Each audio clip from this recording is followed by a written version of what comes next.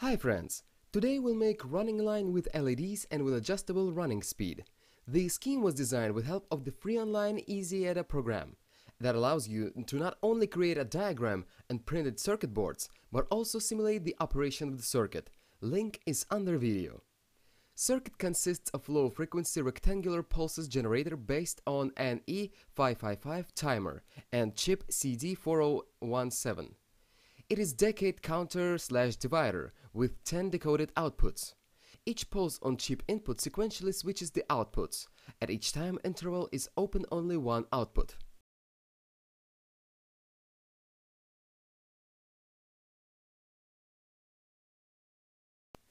If we connect LEDs to the outputs and feed input of sequence pulses, we will see LEDs switching. Moreover, the higher is the frequency of the input pulses, the LEDs will be switched more quickly.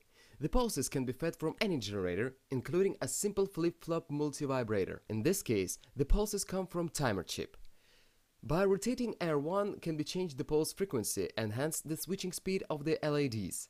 Since the chip has 10 outputs, it is possible to connect 10 LEDs. Moreover, it is possible to connect in series 2 to 3 LEDs to each output. I am a little miscalculated LED's diameter, so when installed vertically needs a little to whittle away plastic case.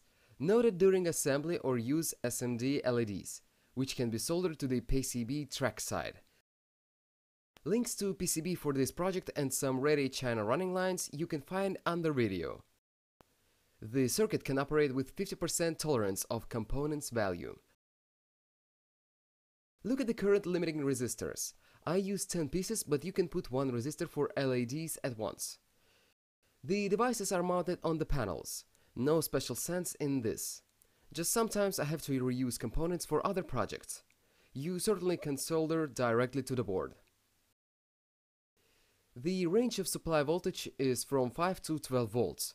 Supply current from 10 volt source is less than 10 milliamperes. Thanks for watching. With you was Akakasyan.